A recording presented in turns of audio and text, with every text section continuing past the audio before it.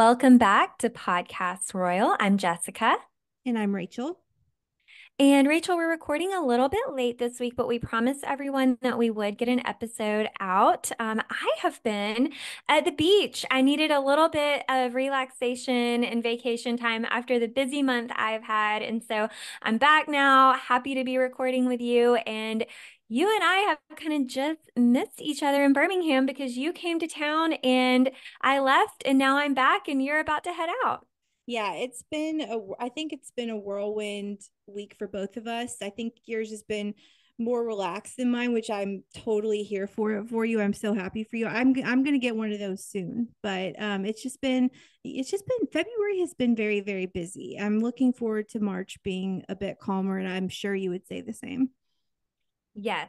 Yeah, I think things will, they may calm down a little bit, but I don't know. I mean, if royal news is any indication, things may just trend more and more busy. So we'll have to see. Yeah, I swear, I think that just when we're starting to get our footing, something else, and of course, listeners, I mean, we don't have to tell you, there's been some really tragic news in the royal world this week. Just when I feel like we may be starting to get our footing, the rug gets swept out from under us again. So we'll of course go over all of this, but it's good to be back with you again, albeit a day late. It's weird to be recording on a Wednesday, but I'm a bit glad we did, because if we'd recorded last night, we might not have had the full, not that we really even have the full picture now, but we have a deeper picture of what's going on in the royal family. So I'm just glad to be here with you today, and you too, listeners. Yeah, absolutely. Well, why don't we go ahead and jump into the royal rundown? Yeah, let's do it. So let's start with some semi happy news. So the king shared such a sweet photo of him looking at cards sent from well wishers telling him to get well soon amidst his cancer diagnosis. So His Majesty has received over 7,000 cards and letters, which is truly incredible. And he said that he has been reduced to tears. Those are his words, over well wishers' heartfelt love and support. That is what he told UK Prime Minister Rishi Sunak during their first face to face meeting since Charles's cancer diagnosis was revealed. The Prime Minister spoke for us all when he said, "Well, we're all behind you. The country's behind you," to which I'd add, "The world is behind you, Your Majesty." So I will admit it certainly provided a sense of stability to see the king back at work again, although I still hope he is taking it easy. We all know he's a workaholic. So it was good to see him again. I have to say that. I think social content like this from the palace, where they shared this reel of him receiving all of these get well soon cards. I know it's only a snippet of what the king is up to and what he's doing. And, we're not seeing a whole lot, but I think it really goes a long way in easing the minds of the public. You know, to me, it feels like it does a really great job at making sure people feel that he's doing okay and feel encouraged that he is still here with the country. He's making progress with his health journey. And I have to admit that I when I don't know, I know you saw this, Rachel, on the reel. I smiled when I saw the card of the little dog and it said, "At least you don't have to wear a cone." I And know. I thought it's kind of funny because when you think about it, as king, normally he would wear a crown. And so if he can't wear his crown right now at work, at least he's not in a cone. So I don't know, that definitely made me smile. And I truly hope and pray that he's feeling okay and he's regaining his health. Yeah, absolutely. And that goes for the Princess of Wales and the Duchess of York as well. And obviously, I was just talking to Jessica before we started recording that prior to Tuesday, the 27th, we really had such a light week of news. I mean, really hardly anything. This story I'm about to share, this lighthearted story, was really like the top story of the week, but of course that's changed now, and a lot of the news is dark. But we're going to start on a lighthearted note. So it's going to be it is a bit upsetting, right? Like said semi sarcastically for those of us like me who enjoy looking at him. But Lieutenant Colonel Johnny Thompson, otherwise known as King Charles's hot equerry, quote unquote, has shifted into a new role out of the limelight after the world basically went nuts for him following the coronation.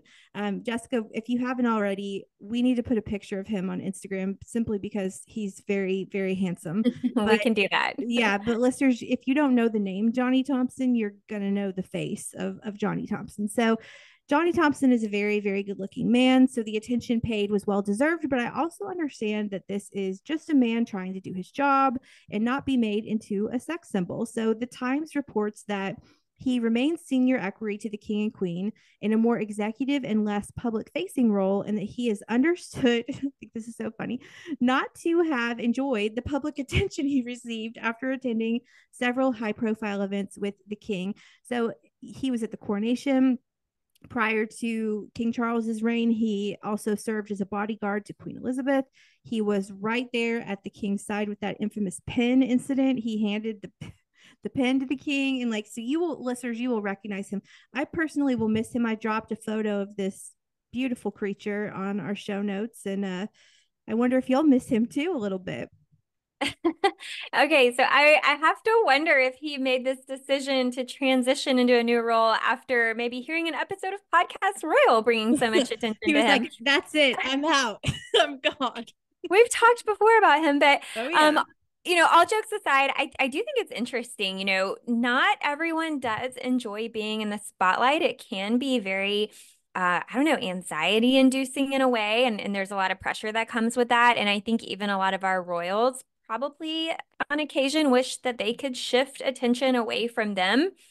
And I appreciate that the king was able to accommodate his requests and help him find a little bit different role out of the limelight. And and I get it. I will say, Rachel, when I was researching about this news story, I actually saw a tabloid photo of him. I think it was earlier this month, and he was out in a completely personal capacity with his girlfriend, and it just made me think about the press, and he knows what they're capable of when it comes to Mm-hmm. just putting stuff out there that you like doesn't need to be there.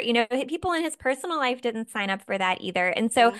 I think it's great for him to realize what's important to him and be able to adjust his life and his work to reflect that. So yeah, we'll miss him, but he'll be around in some way, and I wish him well. Well, fun fact. So well, this part is not fun, but he separated or divorced from his wife about 2 years ago. But the fun fact is that his girlfriend that you mentioned is a former public relations staffer for the king and queen. So they met at the palace. So that's the second piece of devastating news, is that he is spoken for. So we will miss you. We will miss you, Lieutenant Colonel Thompson. So that's lighthearted, but maybe we needed that in light of all that we're about to talk about. So why don't you get us into all of that? Yeah, let's shift a little bit. So listeners may remember King Constantine of Greece passed away in January of 2023. I think we reported about that on the podcast. It's been just over a year ago. And there was a memorial service planned for him for this past Tuesday of this week at St. George's Chapel in Windsor Castle. And we actually learned on Tuesday morning that the Prince of Wales, who was scheduled to be in attendance, I think he was even supposed to do a reading at the service, wouldn't be there due to personal matters. Now, Kensington Palace didn't elaborate on what the reason was, but I did see online, I know you did too, Rachel, it was confirmed by sources that the Princess of Wales is still recovering according to plan, and she's doing well. Mm-hmm. So obviously, we don't exactly know why Prince William couldn't attend. They haven't shared that information, but I know there was a lot of chatter online as to why the palace chose not to disclose the reason and what the cause might have been. Did that cause even more chatter by not saying anything? We could debate that. And I think I actually was chatting with one of our followers on Instagram about this. And so what I'll say is, of course, there's no way to know without them sharing the details, but I do think we can all agree Prince William's been under a lot of stress the first quarter of Oh this year. yeah. When we look at the health conditions of some of his closest family members, he's had to pick up, a heavy workload, and, both in his official royal duties and probably at home too. And so we're not going to speculate the reasons, but I just think we need to remember that. And, it could have really been anything, honestly. It He could could have have just had truly a been. cold or something. Who knows? He could have had a filling fallout, you know, I mean, Yeah. like truly anything. Um, so one thing that I do want to point out here is I want everybody to remember that I know the palace has recently started sharing more details about the family, and they've been more open with the public on educating them on things that are going on with the family. But this is still a relatively new thing that they're doing. They haven't always been this open. And so I imagine their team is still trying to learn where to draw the line between public versus private information and just balance what's appropriate to share, what information the public is owed versus what should be kept private for the family. And so, I think they're still probably trying to figure that out. Yeah, I agree. Well, King Constantine of Greece was Prince William's godfather. So, I don't think he would drop out of attending the services or wasn't if there wasn't a valid reason. So if there's any speculation about, him just not going, I'm sure the reason was valid. Of course, King Charles was also not in attendance as he continues his cancer treatments. Before I go into any more details about the event, Rachel, was there anything that you read about this news or any commentary you had on that? Well, I think you said it really well. I think that everyone's first inclination was to think that it was about Kate. Kate's not doing well. How is Kate doing? And, I think you and I were just again talking about this before we started recording that we've heard a lot in the last couple of days about, well, where is Kate? Where is Kate? Well, the palace said back in January we were not going to see her until April, right? So it's not yet March. So I don't think the two are connected. And I even think the palace confirmed that Kate is doing fine. So as you said, he could have had a filling fallout. He could have a cold. He could have the flu. A number of things. And I just think I maybe the public is reacting this way because there has been so much bad news that we're just used to that now, and that's where our mind goes. But I truly think that William is okay, and things happen. I mean, we've all had to call out of work. We've had to miss things because of personal matters. And we're going to talk about this in a second, but I know a lot of people thought that William wasn't there yesterday because Tuesday because of the death in the family, which we'll get into in a minute. But as you're going to tell us in your reporting, that's not the case. That's not why he Right. wasn't there. So I just think we have to respect William's boundaries. If he wanted us to know, we would know. And Kate is fine. They've confirmed that. So he was missed yesterday. And like you said, I don't think he would have missed unless there was a good reason. So there has to be one. Yeah, absolutely.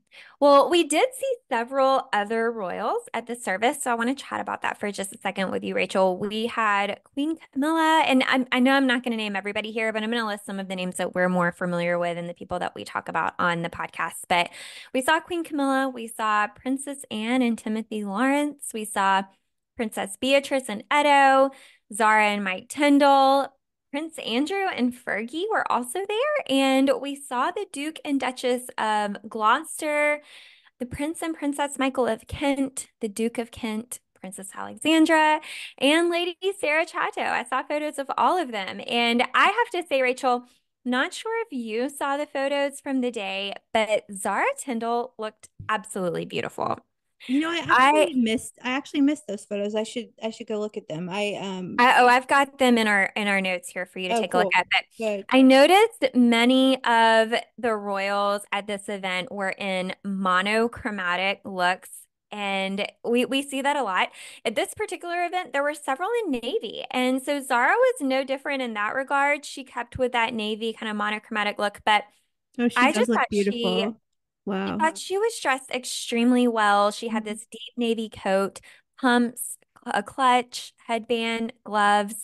Yeah, and I loved her outfit choice. Yeah, So she looks fantastic. By the way, Andrew's appearance, of course, is generating a ton of controversy. And I, again, in light of the news that we've learned, I'm a bit surprised that Prince and Princess Michael of Kent were there, but I guess they felt like they needed to go. So we'll talk more about that in a minute. But well, Zara in is addition beautiful. to our British royals, there were, of course, many royals from Greece, and there were a few other familiar faces. So we actually saw King Philippe and Queen Letizia of Spain, as well as the former king and queen of Spain at the service. And there were also some royals from Denmark, Jordan, and the Netherlands, although not our senior royals we usually report on. Many of the senior working royals did attend King Constantine's funeral last year, but they had other engagements they were at during this memorial service.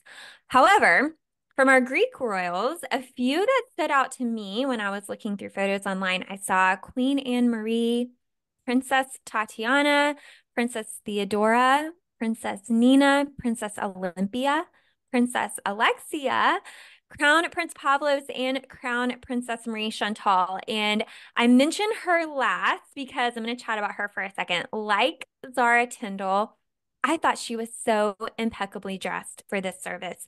Now, she did stray from the dark navy trend, and she was in this beautiful burgundy dress, shawl, and pumps. And when I was scrolling through photos, I kept going back to her and Zara's outfits, and I just thought they both looked great. Yeah, they both look stunningly I like both of those colors a lot too. This episode is brought to you by Bumble. So, you want to find someone you're compatible with, specifically someone who's ready for a serious connection, totally open to having kids in the future, is a tall, rock-climbing Libra, and loves rom-coms with vegan pizzas on Tuesdays just as much as you do. Bumble knows that you know exactly what's right for you. So, whatever it is you're looking for, Bumble's features can help you find it. Date now on Bumble. Shortly after we learned about Prince William not being able to attend King Constantine of Greece's memorial service, we received some other terribly sad news from the British royal family that I know Rachel just kind of mentioned briefly a few minutes ago. But it was the passing of Thomas Kingston.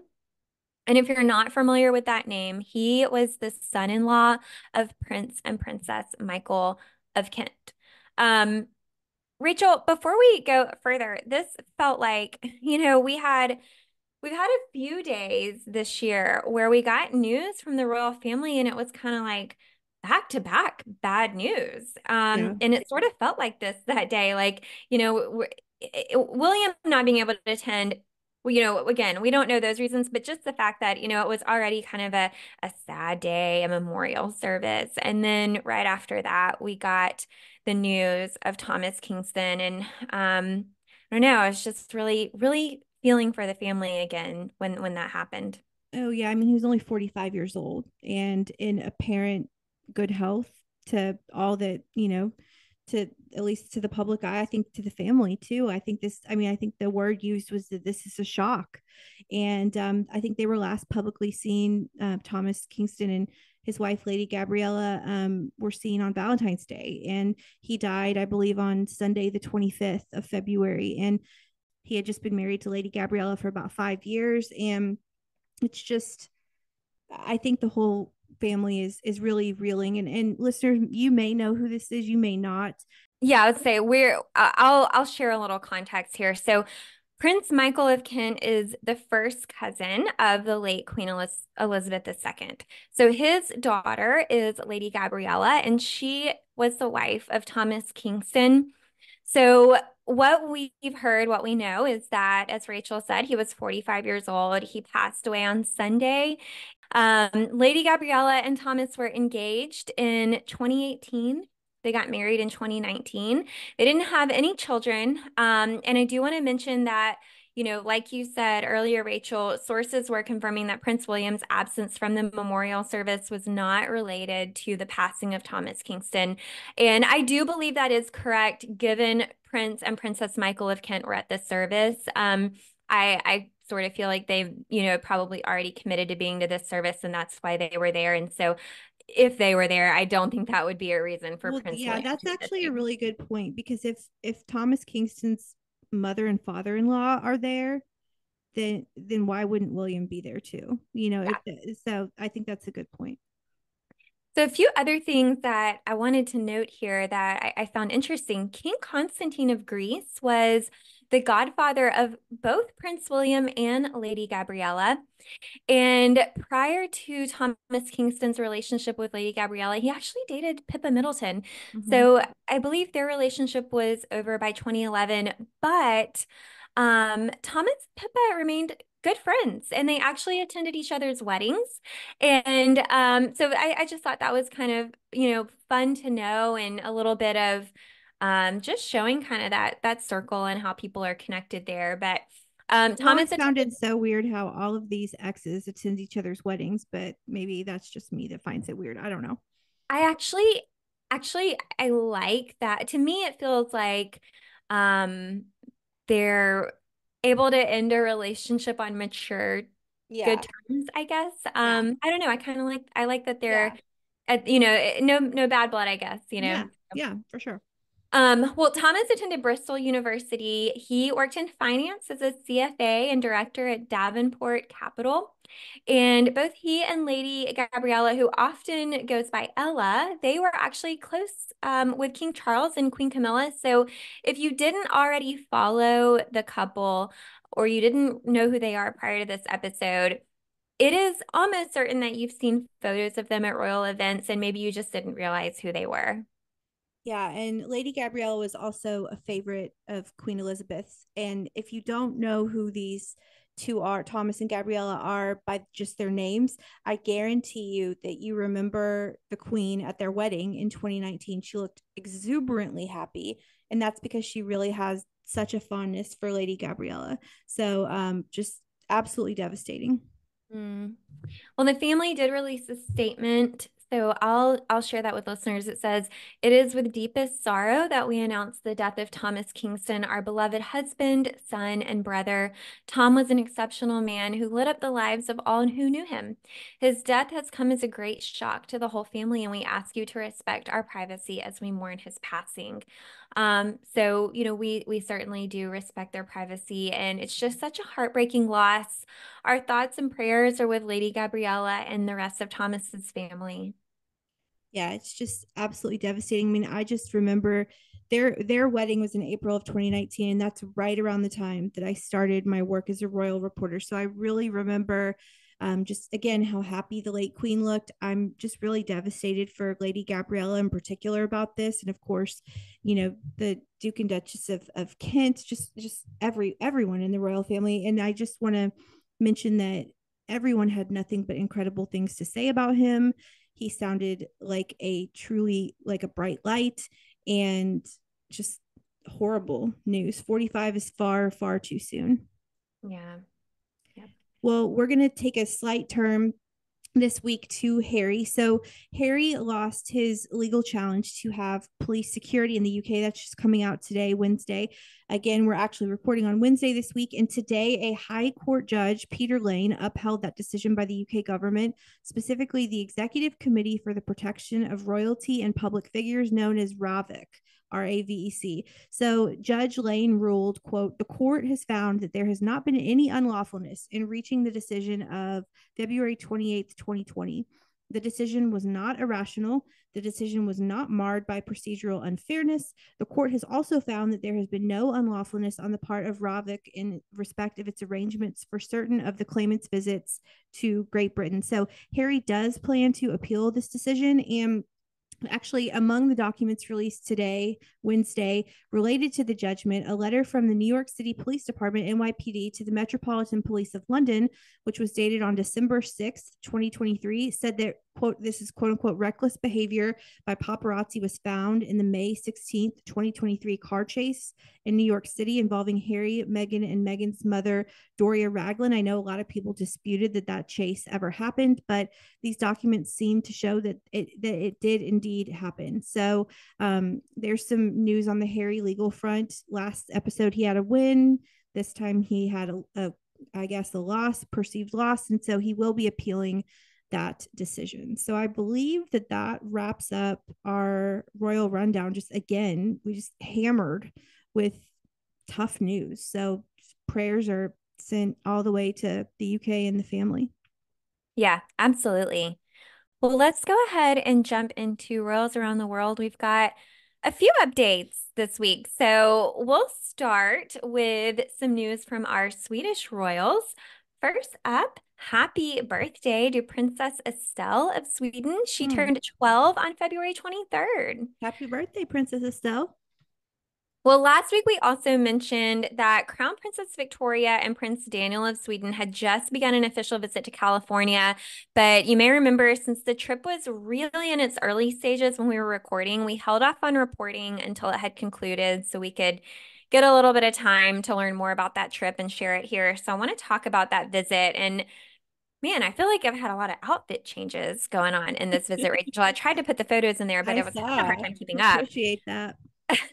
So the royal couple kicked off their visit with what I believe is a must-do item. They posed for a photo in front of the Golden Gate Bridge. Hmm. I mean, rain boots and all. They had rain jackets on, and you could tell it was a little bit of a wet, dreary day. But after their touristy photo, they got right down to work. So if you're wondering what brought our Swedish royals to the USA, the purpose of this visit was to broaden and develop relations with California in innovation, green transition, and emerging technologies with a focus on artificial intelligence. So, Interesting. very interesting.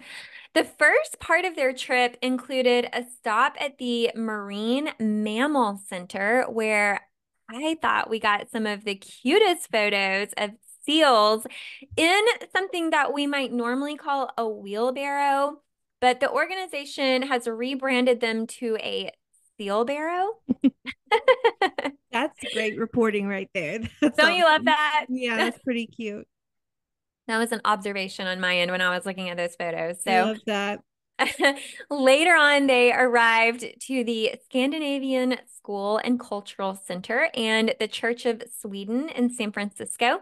And there was a reception held that evening where the Crown Princess addressed Swedes living in the local area with a speech. And during her visit to the school, Victoria was in, and this is where I'm going to try to keep track of some of our outfits. I don't have IDs on all of these for this episode, but we'll chat about it a little bit. So she was in an ivory blouse that she had paired with a skirt by Max Jenny in their, I think it's one like their Sicily pattern. Hmm. Looks very Italian to me. And she had bright red pumps on for that engagement. And then later on at the reception, I thought her evening outfit looked pretty similar, but I Yeah, mean, it that's was a coordinated. different look. Yeah, that's Right. really well coordinated by her. Yeah, very well. So this time she was in a dress by Saloni, and it was white with a floral pattern, and she had the bright red pumps on again and the red clutch, but same kind of like a whitish background with these same sort of colors, but very well coordinated. You're right. Yeah, that's well transitioned from day to night. Well, then on the second day of the trip, the couple met the California governor and the mayor of San Francisco, then later inaugurated Sweden's new I can't say that, consulate general, as well as attended engagements that were focused on technology like artificial intelligence. So during the day for these events, she was in a red pantsuit by the Extreme Collection, I think, and she had a red patterned neck scarf. And Rachel, I have to ask what you think about this look. Okay, there's two photos here, and listeners, obviously you cannot see them, but the one on the right, Jessica, that I like the pantsuit. The colors look very starkly different, don't they? In like those two photos. So is it like the I shade? think The it's the shade, lighting or yeah, the yeah, I light. don't know. She's outside in one, inside in the other. But anyway, I love a good pantsuit. Obviously, I feel like it had been a bit overdone, at least in the British royal family in the fall and into winter. But I do like this suit. The scarf is unique. Don't often see that, but I mean I think she looks great. Victoria is one of my favorite royals around the world to watch fashion wise. What do you think about it? Well, I think we are continuing to see a trend with pantsuits. There were some other photos of European royals on engagements this week, and I just saw a lot of pantsuits. Well, it's clear her outfits for this trip were trending, and we'll talk about the other ones in a minute, but red, green, and pink. I don't know, I don't know where the Yeah. pink came from, but very red, green, and then there was a pink element there. Victoria, have you ever noticed she almost always has her hair up in a bun? She That's does something that always. I I noticed about never her. see her with her hair down, ever. Rarely. I've said this on the podcast before. Red is not a personal favorite color of mine, the bright red like that. I tend to like the more burgundy shades. And I may be on my own here, but I'm not a big fan of the neck scarves. I'm not either. I'm not either. It looks it honestly it reminds me a bit of a flight attendant, to be honest with you. That's the first thing that I thought of when I saw it. You know how there are some elements of fashion that feel like they cut you off in the wrong places? Mm-hmm. That's what I get with a neck scarf. Like I just feel like it kind of cuts you off and you don't get this continuation Uh-huh. from head to Uh-huh. foot. But anyway, so that those were my thoughts about that look. Yeah, the pantsuit is fine. I am a bit distracted by the neck scarf. I maybe she's trying to do the through line of patterns from because obviously, the floral pattern from the day before, but I think this look could have been just fine without that neck scarf. All right. So for the reception, for the Consulate General of Sweden, she wore a full-length one-shoulder dress by Melina, and it was in this rich dark green color, and it had a lavender floral pattern at the top. And so one was like no shoulder, no sleeve. One was shoulder with a long sleeve. And she matched her purse and her shoes and her shawl to the lavender color in the dress. So a little bit different look from the day before and earlier that day. Do you think this was a win, Rachel? I do not, as a matter of fact. Oh, I'm surprised. I thought you were going to say Well, that it's you too did. busy at the top. Like it's two different dresses like meshed into one. Okay.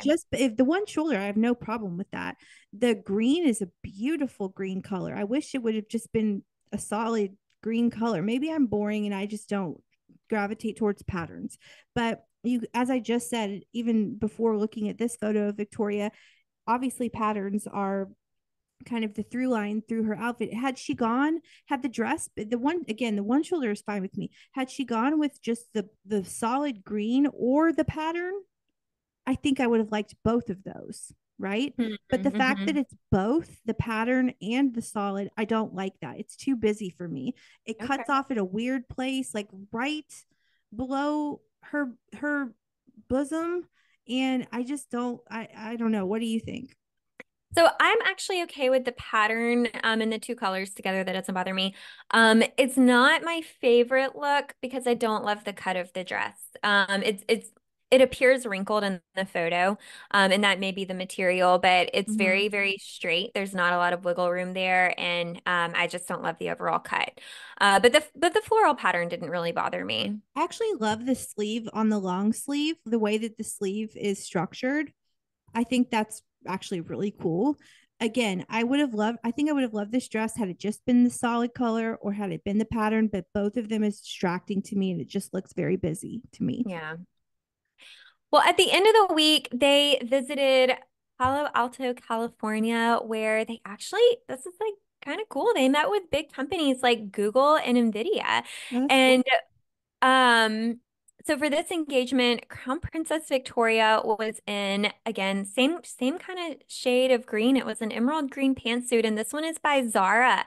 And she had another necktie. So we've got another tie in here to her look. Mm-hmm. And before we move on, thoughts on this?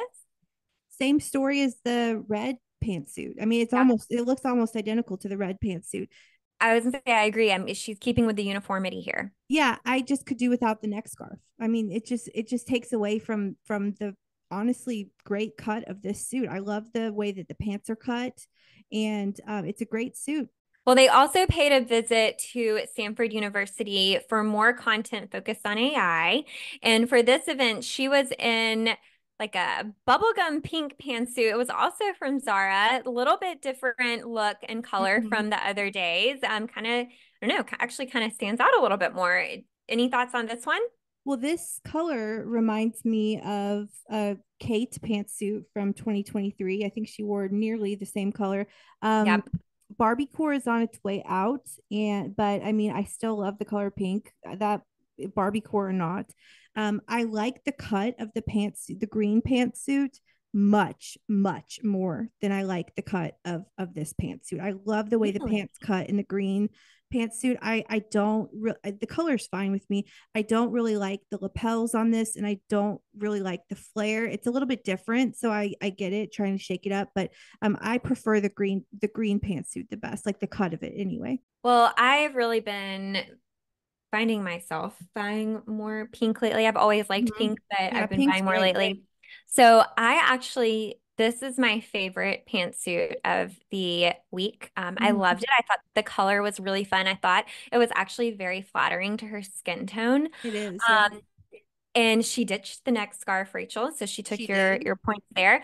And I don't know. I like this one a lot better. It was my favorite pantsuit. And I'm wondering if she, and this is me just kind of going out on a limb here, but does this pink color, was this an effort by her stylist to tie back into that green and lavender dress from the day before, maybe? Maybe. Otherwise, I don't know where the pink came from, but I I do don't know. like I the like this color. one.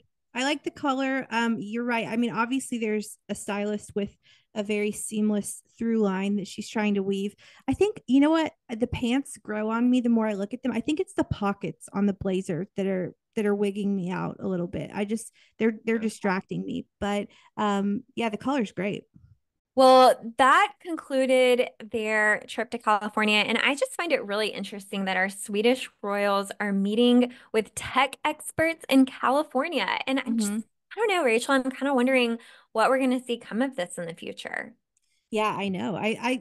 Listeners, it's not a secret that Sweden is one of our favorite royal families. We love Crown Princess Victoria, and I think that they're really like this royal family is really innovative and on the cusp, and I'm excited to see what's to come for them. And I love having any royal in America, so bring it on. Yeah. Well, let's go ahead and chat about another family. So we've got some news out of Norway. Another kind of a sad story to share. So first of all, King Harald turned 87 years old on February 21st. So first up, happy birthday to King Harald. Yes, happy birthday. Okay, so let's pivot from the celebratory news. We found out this week that the king was recently hospitalized while on vacation in Malaysia. So since this was a personal trip he was taking, he was on vacation, it wasn't an official visit. I'm kind of going out on a limb here. I really, I keep feel like I've said that a lot this episode. I'm going out on a lot of limbs, but I'm assuming maybe this was like a little birthday vacation because he just had a Mhm. birthday over a week ago. But ahead of his birthday, the palace had shared the news that he would be taking a private trip abroad. They didn't give us any information on the location or the dates of his travel. So he was expected to be away. Well, now, because of this news, we know he's been in Malaysia. And it's being reported that while he was there, he was hospitalized due to an infection. So he is being tended to by both Malaysian and Norwegian healthcare providers. We don't know the cause of the infection. We do know that he's had several health concerns in recent months and years, and that includes a heart valve replacement in 2020. And he actually was just getting over a respiratory infection a few weeks ago that had put him on sick leave. So, he's in Malaysia in the hospital right now, and while he's unable to work, Crown Prince Haakon has stepped in on his behalf to lead royal duties in Norway, and really wish King Harald a speedy recovery. He is actually currently the oldest monarch in Europe, and Rachel, I find it really surprising that at 87, he did such an extensive trek abroad Mhm. on the heels of a respiratory infection that had kind of already had him out of work. So I hate to hear that he's come down with something. Yeah, and I've actually never thought about what happens if a monarch gets becomes ill while abroad. And I guess they've got doctors from Malaysia, but also from Norway treating. I mean, he's going to get the best care possible, but 87 is not young, and so I get worried anytime I saw this headline come across, and I get worried anytime that I hear news like this. But I know he's getting the best treatment possible, and as I feel like we've gotten Jessica really used to saying around here, we wish him the best and wish him a speedy recovery and send our well wishes. It's really kind of scary. Yeah, definitely. And I don't know when he travels in a personal capacity if he travels with, a team or any sort of medical staff, or if they go over to, you were asking about what happens. I don't know if they fly over once they get the news, but Yeah. but I'm glad to hear he's got people there taking care of him and keeping a close eye on him. So just Mm-hmm. hope he's back home in Norway, and fully recovered very soon. Yeah, absolutely. Well, I'm going to wrap up this segment with just a few more engagements from this past week that I want to note. So, King Philippe and Queen Mathilde of Belgium traveled to the Netherlands this week for an engagement with Europol. And if you're not familiar, Europol is an organization that helps European nations prevent and combat crime, cybercrime, and terrorism. So, other threats that they're focused on include fraud, drug trafficking, and human trafficking. And the king and queen were there to learn about the organization and all the work that they're doing. So, Well, interesting engagement there. lots of interesting engagements around the world this week. Yes. And another interesting fact, while the king and queen of Belgium were in the Netherlands, the Queen of the Netherlands flew to Colombia for a 4-day visit of financial engagements. So, Queen Maxima works with the United Nations for financial health and inclusion, and she's actually in a role. So, she's the United Nations Secretary General's Special Counsel for Inclusive Finance for Development. I think I got that right. It's quite a long title, but Mm-hmm. her visit is centered on financial health in Colombia and specifically supporting groups in need like rural farmers, small businesses, low income individuals, and women. So, really cool work that she's got going on. Yeah. And then lastly, Queen Mary of Denmark attended her first engagement of 2024 at the Elite Research Awards in Copenhagen. So the awards are presented to those who lead work in research. And this year she presented awards to 5 recipients. And Rachel, we're going back to fashion here for a second because something I found really interesting about her look for this event. She was in a pretty standard navy pantsuit, like we've been talking about. She had snakeskin pumps on, but the interesting thing is her fingernails were painted a very bold, opaque Mm-hmm. blue color. And it was totally unexpected, not something that we typically see on a working royal, much less a queen. And I have to know your thoughts on the blue nail polish. That is a bold shade of blue. Like that is bold. So I'm super boring with my nails. I always have my nails done, but they're always pink or green or pink or green. Shoot, pink or red. I never have in my life worn green nail polish. Not that there's anything wrong with it, but I'm really boring with my nail polish. I'm always in the pink or the red family. And same with my pedicure. But this is a very, very bold. I like the color on her. It's just not something I would personally do because I'm boring. But like on her, I mean, snakeskin and those blue nails, that is bold. And it would be bold if she were still crown princess. Now that she's queen, I kind of love it. Like I love a little bit of a daring twist. Her suit is navy. Her nails are not navy.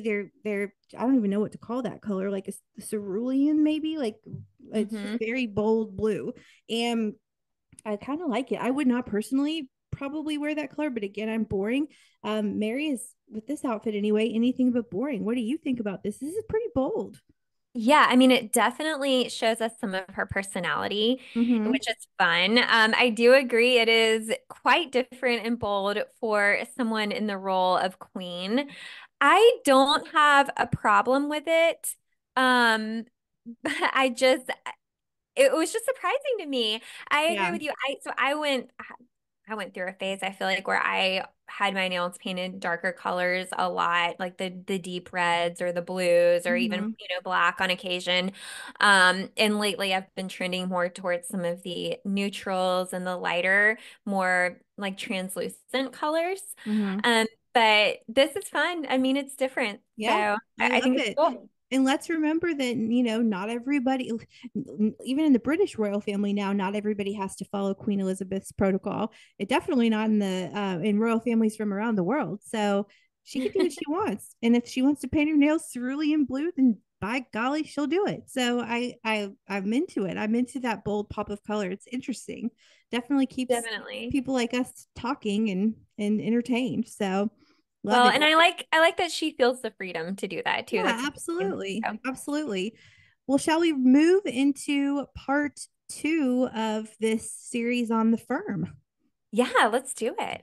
Okay, so this is the very last of the Royal Potpourri series. And it's, if you'll remember from last week, listeners, it's a three-part series on the firm. This is part two. So this week is going to continue our education on the firm. Last week we talked about the Royal Collection, but I didn't really talk about what the Royal Collection is itself.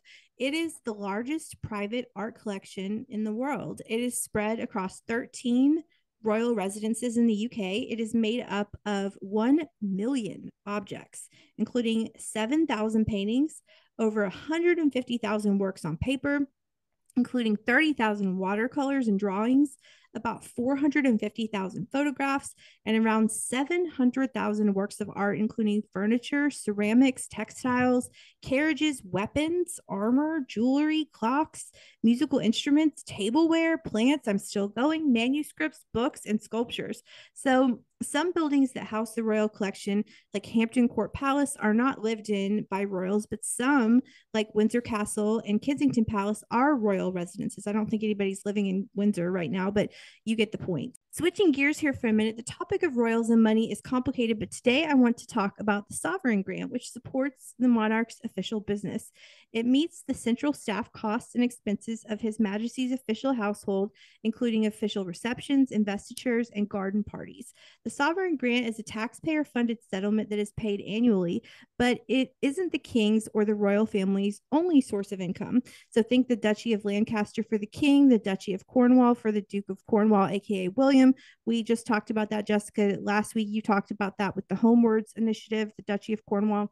So for 2022, 2023, the sovereign grant was worth £86.3 million, which is the same as 2021 to 2022. The sovereign grant replaced the civil list, which is a fixed annual payment in 2012. And under the Sovereign Grant Act 2011, if the Crown Estate's profits fall, I think this is interesting. We have talked about this on the show before, I know. The monarch will still receive the same amount as the previous year. The government has to make up the difference, which is actually like a really good provision to look out for the royal family. So the Sovereign Grant Act was the biggest reform to the finances of the British royal family since the civil list began in 1760. I've got to tell you, talking about royals and money is super complicated, but I think knowing what the sovereign grant is a key cornerstone to start with. So finally, we're all over the place with this series, but that's on purpose because we're talking about things that we would never probably devote a full segment to, but are still things that are important to know. So finally, for this week, the Commonwealth. So the Commonwealth's full name is the Commonwealth of Nations. This is an internet. I know we've talked about the Commonwealth 7,000 times on this show, but this is an international association of 56 member states founded in 1931. The vast majority are countries that were once part of the British Empire. King Charles oversees the Commonwealth. There are 15 Commonwealth realms, and the rest of the countries are republics. So the Commonwealth actually has a foundation. There are the Commonwealth Games, much like the Olympics. There's Commonwealth Day. Commonwealth even has an anthem of its own. So just a reminder, the Commonwealth realms, those 15 Commonwealth realms, which is where Charles is considered king, are Antigua and Barbuda, Australia, Bahamas, Belize, Canada, Grenada, Jamaica, New Zealand, Papua New Guinea, St. Kitts and Nevis, St. Lucia, St. Vincent and the Grenadines, Solomon Islands, Tuvalu, and of course, the United Kingdom. And these, by the way, the Firm series is the opposite of a deep dive. This is what I'm calling shallow swims, if you will. So, did you learn anything in that brief overview? Yes, Rachel, I always learn so much when you Oh, tell good. us these little bits. And, it's we report on the Royals and we've been doing this for, gosh, how many years are we at We're on now? our fourth year.